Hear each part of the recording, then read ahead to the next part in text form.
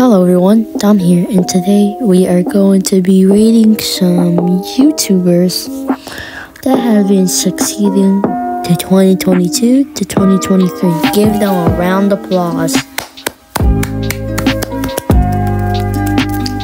Anyways, starting off with this guy. He's around, so he's going on, definitely on the S tier. Next up is AMZG. I've been in multiple live streams and on one video. He's going with Leo. Next up, Blubber. Going on this year. Next up, ND series, 8 tier. Next up, World Pixel. Definitely there. LG Splash going on the A tier. Wanny Gaming. He has made some couple good live streams for going on the A tier. Next up, Automotive Activities. He doesn't like use his voice that much. He doesn't have no videos with his voice. So going on the A tier. He makes some kind of good videos.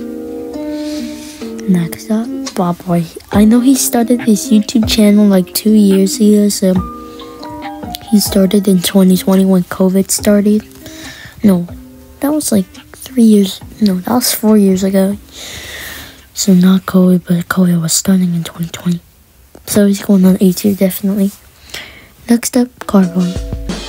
He has like kind of a robot voice, like I keep hearing that, but he doesn't use his regular voice, so going on A tier.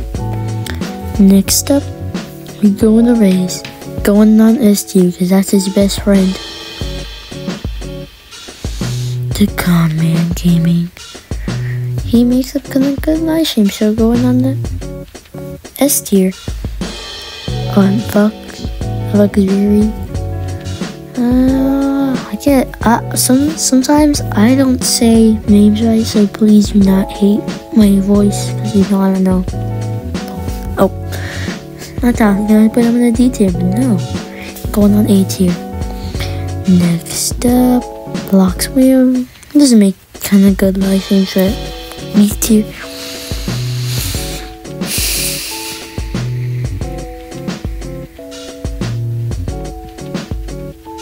A tier. The X. Oh, Jojo? I don't know how to say it. But he's going on a S tier.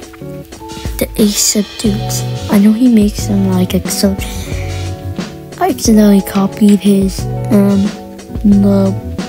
the Brodson thing. I'm so sorry. Please do not copyright. Next up, Dill Plays. He's definitely going on A tier. Alright, that's all for today, everyone. That is all the YouTubers. Thank you guys for watching. Comment if I should do another one. Sorry, I keep mistaken for some reason. But see you guys in the next video.